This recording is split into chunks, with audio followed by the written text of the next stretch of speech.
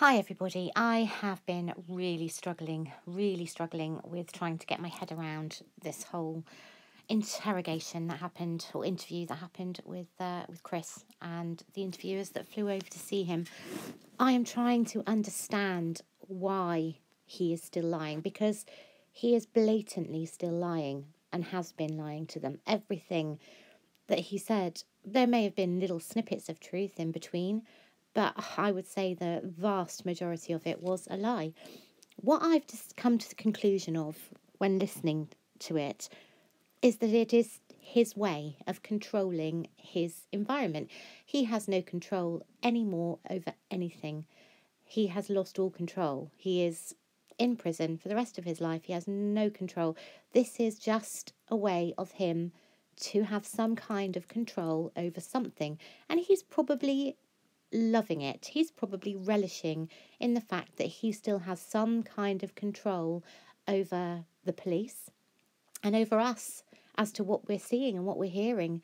It's him getting away with something else, isn't it? Really. I also believe that he was lying about the way that everybody was killed, the way that the children were killed.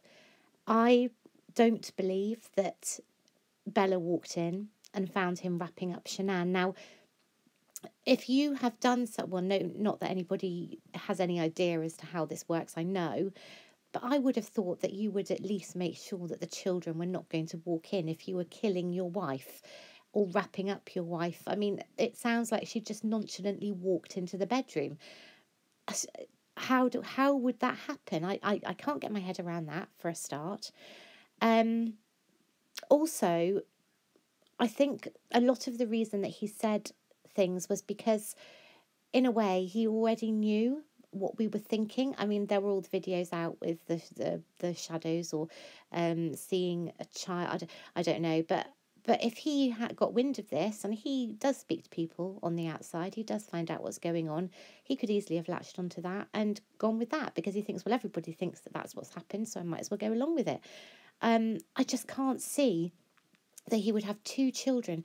Now, we all know that Cece was quite hyperactive, and she, was like a little bundle of a little whirlwind. I think he would have felt very.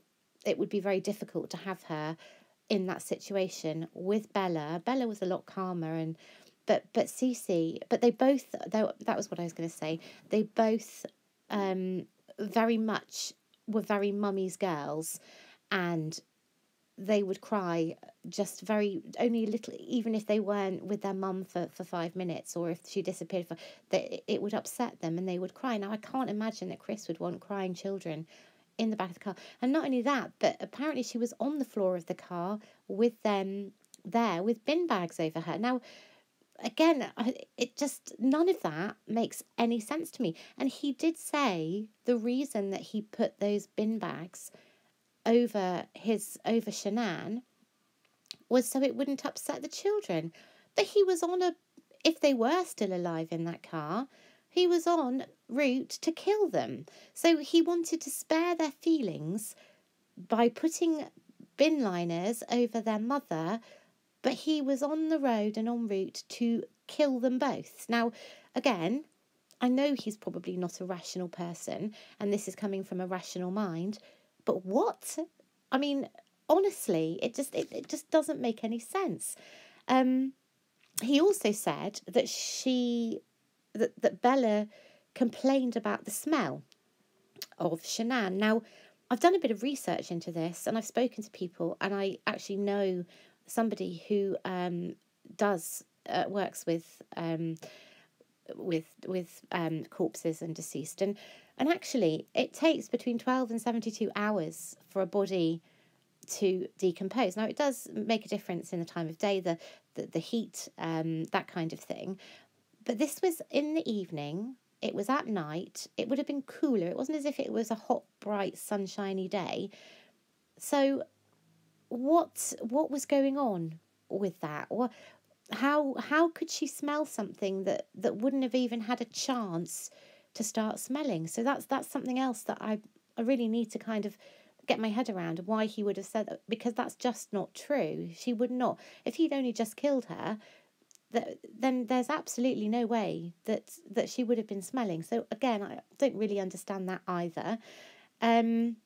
Also, he said that he couldn't remember the last thing that he said to Bella. Sorry, that he couldn't understand. He couldn't remember the last thing Bella said to him, Bella's last words.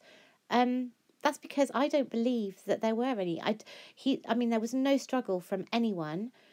I don't believe that she sat there and watched him do everything that he did, bury Shanann. I don't know whether he buried Shanann first or after, but put